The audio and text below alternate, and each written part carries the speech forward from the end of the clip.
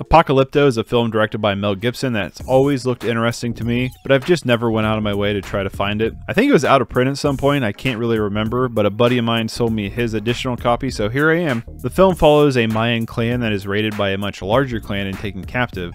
Many are killed, but the most are taken back as slaves or sacrifice victims. This is a brutal film to say the least. One of my favorite things about the film is just the setting. We don't really get very many films with tribes like this, and it's a cool and interesting setting. Now, disclaimer, I know little to nothing about Mayan civilization other than the whole 2012 thing, so I'm just taking the film at face value. But at face value, it's pretty interesting. The makeup and the set design is definitely the star here. Everything from tattoos, piercings, gore effects, and the enemy tribe's leader looks amazing. Seriously, love this dude's getup. While there's a lot to enjoy here, the film never really felt as epic as the setup led me to believe it would be. When the tribe gets raided and are taken back to the other group's, basically city, it felt like a lead up to a large-scale revolt or something along those lines, but it just kind of turns into a one-man escape route kind of movie, which honestly felt like a bit of a letdown. Maybe on a second viewing, knowing what is going to happen, I won't be as disappointed, but it did make me feel a little disappointed on a first viewing.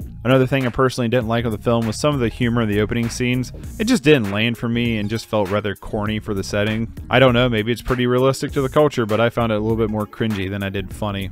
Other than that, I did enjoy Apocalypto quite a bit. Mel Gibson, despite your feelings about the madman, is as good of a director as he is an actor. He knows how to craft scenes for tension, action, and emotions, and Apocalypto is no exception. Scenes of tension are gripping and tense as they should be. You really care for the characters and hope they escape this awful predicament. You feel the connection between the tribes, and while I found the ending act to be disappointing, there's still some really gripping stuff here. Again, on a second viewing, my rating might go up.